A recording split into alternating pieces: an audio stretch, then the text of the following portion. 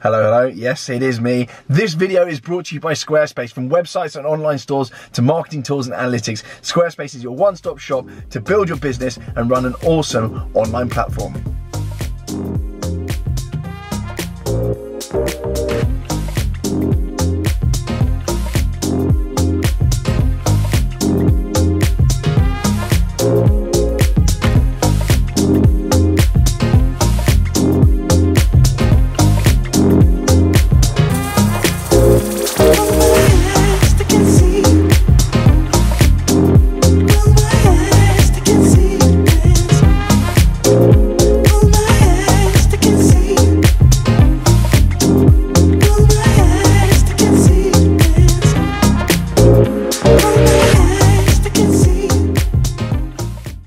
Hello and welcome back to TGTV, and more specifically welcome back to a car park. I'm filming another video today, ladies and gentlemen. Today is a very sad video. I've already filmed this once. There was a camera error. James has just run over my GoPro, so we're going to run through this very, very quickly.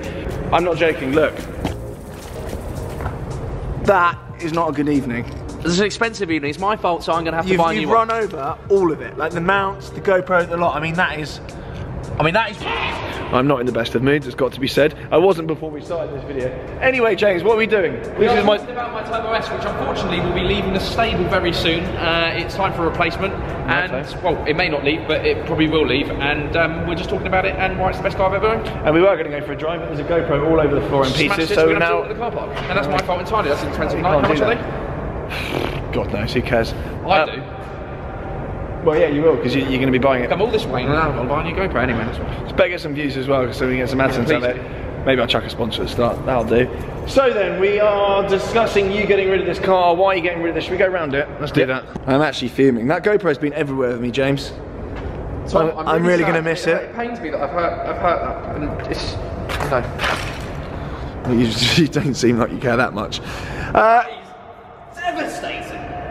You got to see the funny side of it because it's expensive. No, honestly, I'm absolutely fuming. I really don't even want to be filming right now. I'll give you my card and you can buy a new one. Right, okay then, let's talk about this Turbo S. We've done this once, right, so really, really quickly. We've literally just filmed this for about 5 minutes, and then I saw that, and then I dropped this camera, and so this is probably going to... Yeah. Let's just do a whistle-stop tour of why this Turbo S is slightly different. Yep. Obviously, it's in gloss black. It's got the full aero kit, which is quite a rare option. Yes, the exterior options, James. It's got PDSL, which is the black headlight surrounds there, Force Dynamic, and it's got different setup in front of the lights there, which makes a massive difference. We've got full carbon interior as well, which is where it comes alive. But before we get inside, we have OEM GT2 RS side skirts on the car, which I haven't seen another one have on, which for me makes a massive difference.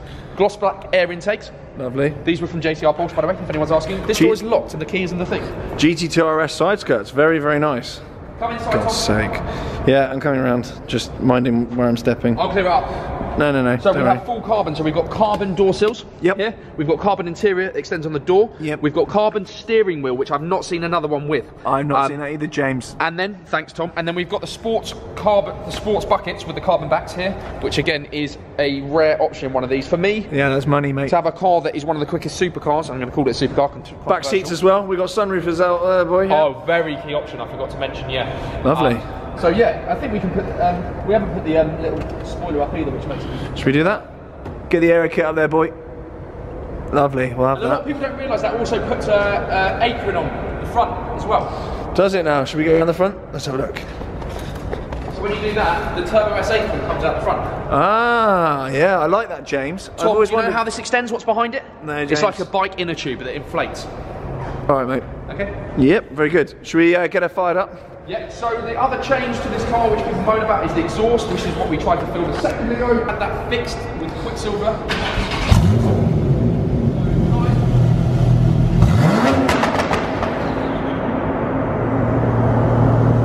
Is that enough? I think that'll probably do it. Yeah, why don't you go for a drive and get the hell away from me?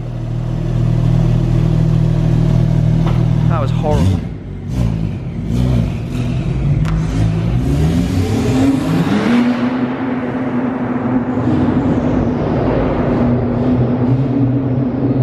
That is just horrible. Has he gone?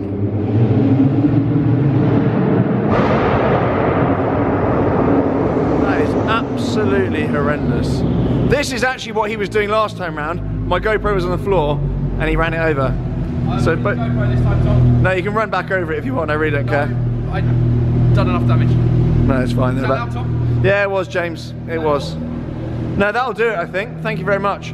Interestingly, it does not have to be ASBO all the time. So if I turn this little Manatino, yeah, you can call it that, whatever. Sport. Oh. And again, do you want to go to the back and just have a comparison, Tom? Yeah, yeah, please do. Yeah. I mean, I can hear some changes there. Yes, very nice. Thanks, James. Very nice demo there, boy. Thank you. Thanks very much. I'm going to make up for something. I've already got to. I mean, is that you being sympathetic? I don't think it is it? It's doing laps of the car. Anyway, jokes aside, I genuinely think it is the best spec turbo S available. Yeah. It's not me trying to sell it, by the way, it's sell itself. It's not, this isn't the sales pitch, this is genuinely me upset. No, because you don't actually want to sell it, and I don't want you to sell it either. And interestingly, what's interesting? I don't know what I can replace it with that won't disappoint me. I think most things are going to disappoint you now, definitely in terms of outright pace and kind of usability and just a car that car people love and it looks cool to non-car people, but you just don't look like a bell in it, do you? Really? It's just, I should probably clear that up. But I just think, yeah, you know, it's one of these cars, it's just all things to all men, and you just don't look like a Wally driving around in it. It's just a very, very cool car, and the Turbo S is just an icon. And residually, it's very good news. You've had this, what, a year?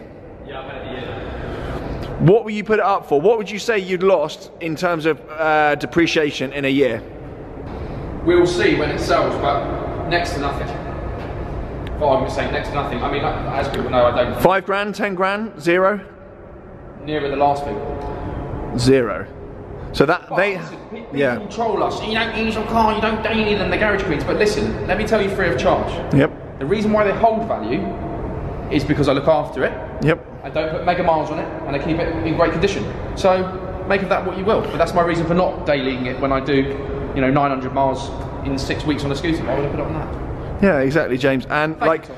and your enjoyment comes out of actually just looking after it. Some people's enjoyment is derived from putting it through a tyre wall at Silverstone, and you enjoy looking after your things. And you know what? You've worked for it, so why should you? Do Why? I please, lad? Yeah, and why should you enjoy it as though other people would enjoy it? It's not for their car. It's not for them to comment on. It's like people telling you what to eat for dinner and how to eat it. And if we want to It's not for drive them. over a GoPro, we will. If you want to drive over it, that's only a Hero 4, James. Well, it's still going to be costly. I mean, this video is costing me a lot of money, Tom. Don't worry, I'll give you some of the AdSense, lad. So then we need to cover this as the question that we're going to be asking, why on earth are you selling it? Do you know what? I know it sounds ridiculous. I don't even know the reason, other than the fact I normally like to keep a car about a year. Yep. And we do an annual trip, as people may or may not know. We normally go over to Monaco, we drive some nice mountain roads, and I fancy doing it in something different this year. And there's not a realistic chance of having this and an additional car, because I don't use this as much as it is, so it'd have to be replaced. Yep. So that's one of the main reasons. I just fancy, I like change.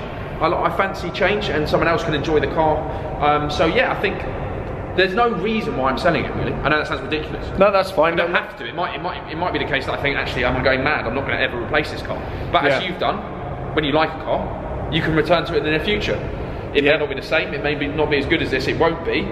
But I can still experience a Turbo S again at some point if I want to. Absolutely, yeah. It might be one of those things. It takes you getting rid of it to realise this is actually kind of a keeper type car. Yeah. So it's not the sort of thing where you won't be able to get another one. Maybe you'll struggle to find that spec, to be honest, and you will. Yeah. Or maybe the person you sell it to will let you have it back at some point.